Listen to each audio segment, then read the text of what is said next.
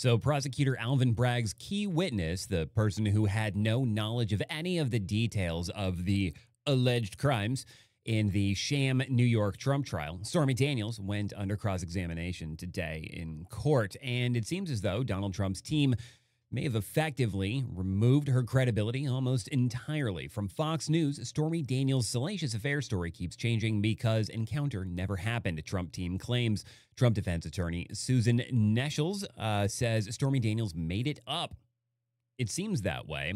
Like I said before, it kind of reads like the script for the kinds of movies she would have starred in. Trump's defense attorneys on Thursday said Stormy Daniels' story about an alleged sexual encounter with the former president keeps changing because the affair never happened. Defense attorney, former President Trump, Susan Neschels, led the continued cross-examination of Daniels Thursday after her hours-long testimony on Tuesday that prompted the Trump team to motion for a mistrial, calling it unnecessary and prejudicial. The judge denied the motion. Neschels, during questioning, pointed to a statement Daniels signed in 2018 denying an encounter with Trump ever took place. Daniels said she did not write the statement, but signed it. Okay. You can have your lawyer draft a statement and then sign it saying that that is effectively what you're saying. Either way, that's irrelevant. She made the statement. Whether she wrote it herself or had someone else do it for her, by signing it, she made that statement. Neschels pointed to another statement where Daniels denied having a sexual relationship with Trump. In part, the statement reads, "I'm denying this affair because it never happened." Daniels claimed ex-Trump attorney Michael Cohen was pushing for her to sign this statement. But she didn't have to. She did not have to sign the statement. If she said it, was she lying then or is she lying now? And if she was lying at either time, can she be believed at all? Daniels denied ever requesting money from Trump. Then why did she take money? Facing pressure from Neschels, Daniels added, "I never asked for money from anyone in particular. I asked for money for telling my story. I was asking for money from publications to sell my story, to get the truth out." Yes, because the truth is only important when you are getting paid. Daniels admitted to selling the story for nearly $1 million when she agreed to write her book, Full Disclosure, for $800,000, but she claimed she did not receive all that money.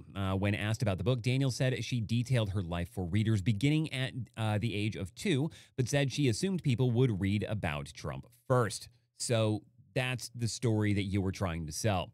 When asked for specific details about the encounter, the alleged encounter in 2006 on the sidelines of a celebrity golf tournament in Lake Tahoe, Daniels appeared to tell a different story in court than when she first spoke about the incident or in her book. It's almost like it's being made up for profit. "You told In Touch a completely different story," Neschels said when Daniels denied, adding, "There were just parts in the middle I didn't remember." Really? Really? Are you sure? Because if it was a traumatic experience, which maybe it was, maybe it wasn't, you would think that you would remember those details. Daniels said In Touch left out a lot of stuff because they couldn't fact check it. And yet the court is taking it as fact. The In Touch story was written in 2011, but it wasn't published until after the 2016 election. "You made it up," Neschels said. Daniels replied, "No." Daniels went on to discuss the bedroom where the alleged encounter took place, saying it was far away from the front door and saying that she couldn't leave the room because Trump's bodyguard was allegedly outside the door. "I'm pretty sure a bodyguard would have let her out."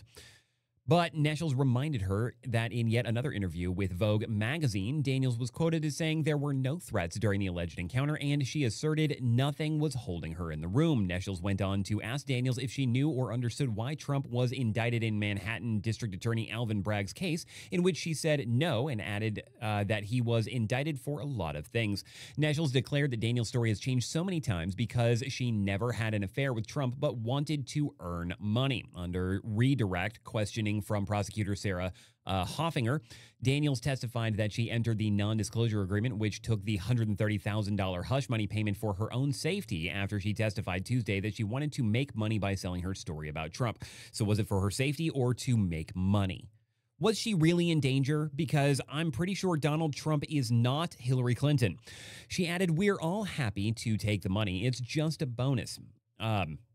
Hoffinger also asked if fear was a reason Daniels entered into the NDA and hiding in plain view. Daniels said an attorney friend of hers told her that if you're out in the open, you're safer. Really? Really? You really think that Donald Trump is the kind of person to off people? He's not a Democrat, and he's under the most intense microscope of any human being in the history of the American legal system.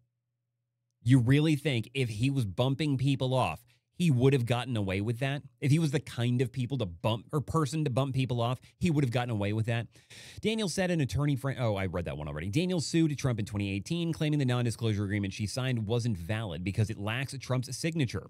Trump has pleaded not guilty to 34 counts, blah, blah, blah, blah, blah.